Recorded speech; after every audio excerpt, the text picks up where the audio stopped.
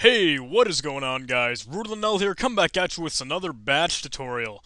Alright, now, in this video, we're going to be taking a look at loops, and this is kind of our introduction to loops in this series, and normally in a lot of other programming languages or scripting languages, you would see things like a while loop, or a for loop, or a do-while loop, or a do-until loop, and that sort of thing. Really, the only one I know that batch has support for, though, is the for loop. But with a little bit of go-to and label magic, we can sort of like mimic or recreate a while loop that we would normally be able to have in a whole other language. So I want to be able to show you guys this effect today, and we'll look at some of the other loops in a different video. But in all honesty, a loop is a system or a process that does exactly what it sounds like. All it does is it loops. It'll do the same thing over and over and over again, but while it's doing it, you can still test for variables, and you can still understand logic, and you can still try to get something accomplished that you wouldn't be able to normally, but it also kind of saves you some code. So let's go ahead and take a look at this. I'll get Notepad++ ready. Let's get the Windows command line ready as well. And let's create a new script. Call mine script.bat. And we're going to want add echo off as always. And now remember, we have a new thing to type here. If you remember the last video, delayed variable expansion. Before we go to the main, we're going to set local, and our argument can be enable delayed expansion. And that's all one word. Okay, now we can go to our main function. Now we can go ahead and create our main function. Make sure we set local and end local in there, and then we can go to the end of the file or end of the function. Okay. Now, I'm going to create some variables to have you guys visualize this a little bit better. I'll go ahead and call mine counter, for one thing. And it's just going to be an integer, so I'll use our -a tag for the set command. And that can start off at 0. And now I'll create another one for limit equals 0. Actually, we'll want that to be 10. Okay. Now, normally, in another programming language, you would have a program or a function or a script, or whatever you'd like to have it, and the syntax for your while loop would just be the keyword while, and then within parentheses, not usually, or I guess it could be anyway, you'd have your condition. And at least in like C++, you could do this. In Python, you wouldn't need these parentheses, but I prefer to have them and things like that. But you'd have your condition immediately following your while loop, and then while like counter is less than limit, I'll look like I'm in Python for a moment. You could have it add something to counter,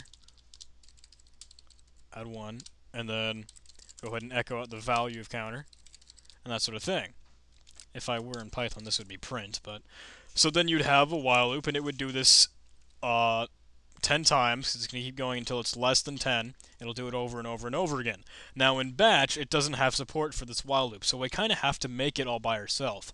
If we create a loop, we'll create a label, and we'll call it loop, so we'll be able to understand it and be able to recognize it a little bit easier. Inside of the loop, we can have an if statement, and that is what's going to test for the condition that we would normally have in a while loop. If we do counter, and remember we're going to want the value of counter, and remember if we're using delayed variable expansion, we have the option of using these exclamation points instead of the % signs for our values, and we can use our comparison operator, LSS, for less than. Counter is less than limit. We can create a code block or a little group, a compound statement, whatever you'd like to call it. And then all we can do is set the counter, our counter variable, to be value of counter plus 1. We can echo out the value of counter. And actually, I think I'll do this right before we change the value. And then once we're at the end of it, we're going to want to continue with our loop, because this is only going to happen one time if we don't tell it to go back to the loop. So we actually need a goto command here, and it'll go to the loop. So it'll run through this. If it's less than 10, it'll add 1 to it, and it'll go back to the loop. It'll do it again, and again, and again, and again, and again. It'll still use the values that we've obviously changed. So 0 is less than 10, add 1, go back. 1 is less than 10, add 1, go back. 2 is less than 10, add 1, go back. And it'll keep doing this until it's up to 10, or that limit that we created here. We can keep looping over and over and over again. So if we echoed out a new line and then outside of loop, and we can use the escaped exclamation point, so you guys have a little bit of review from the last video. And if we go ahead and ran this, find one script, it'll say 0, 1, 2, 3, 4, 5, 6, 7, 8, 9, and then we're outside of loop. And I should change this to go to. Sorry, had an error there, and then we're outside the loop.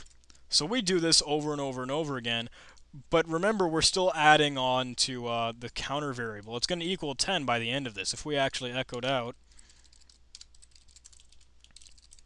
counter is now, and the value counter.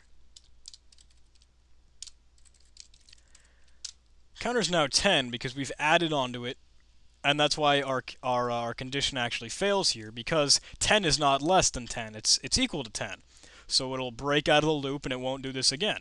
And then it'll continue with the rest of the code. So this go-to syntax, sort of with the label, is going to allow us to create a loop that we would normally be able to use in another language with a little bit of an easier syntax, but we can still accomplish the same thing. Usually while loops don't have to be counting with variables. Normally you'd be using a for loop for that in another language. I still have to take a look at it for for loops in Batch. But for now, you guys can use this example and see what you can do. You can very easily and quickly manipulate variables to count and do as many things as you'd like. So thank you guys for watching, though. I hope you enjoyed this. I hope you'll be able to use this somewhere in your code. Usually loops are very helpful if you just want to do things over and over and over again. So thank you guys, and I'll see you in the next tutorial. Bye.